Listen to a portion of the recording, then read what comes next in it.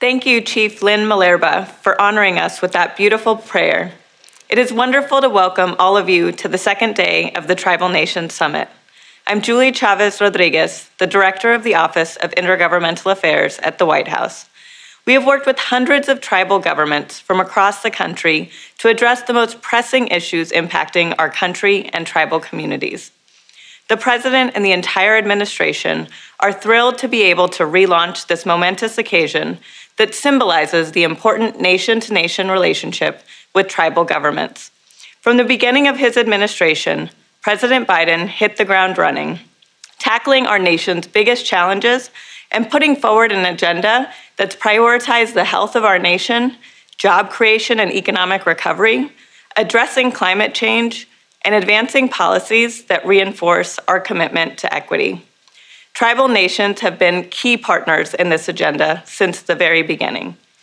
In the first 6 days of his administration, President Biden signed the Presidential Memorandum on Tribal Consultation, sending a powerful signal that honoring tribal sovereignty, self-governance, and fulfilling the trust and treaty responsibilities with tribal nations is a priority across the entire federal government. And since then, we have worked closely in partnership with you to advance key legislation like the American Rescue Plan that delivered $31.2 billion to tribal communities, the largest single payment ever to Indian country.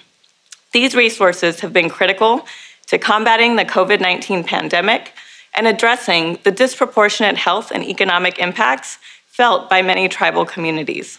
The President and our administration have committed to working with tribal governments in every aspect of what we do. It is why tribal governments were top of mind as we push forward the bipartisan infrastructure deal, the largest federal investment in infrastructure in more than a decade. It's why the bill includes unprecedented efforts to replace lead water pipes, get every American access to high-speed internet, usher in a clean energy future, and create millions of good-paying jobs. It is why the bill also includes $466 million for the Bureau of Indian Affairs, including $216 million for tribal climate resilience, adaptation, and community relocation, and $2 billion for tribal broadband grants, which is double the existing funding. In total, the bipartisan infrastructure deal delivers over $13 billion to tribal communities. As President Biden says, we know that when we best serve Native American people, when tribal governments are empowered to lead their communities, and when federal officials speak with and listen to tribal leaders, we are all better for it. Today, we look forward to doing just that, speaking with you and listening to you.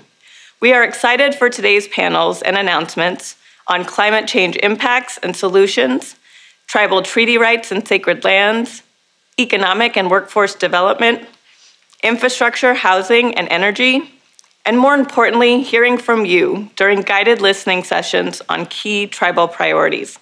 This is not the end of the conversation, but really the beginning. Our partnership with tribal governments is only getting stronger.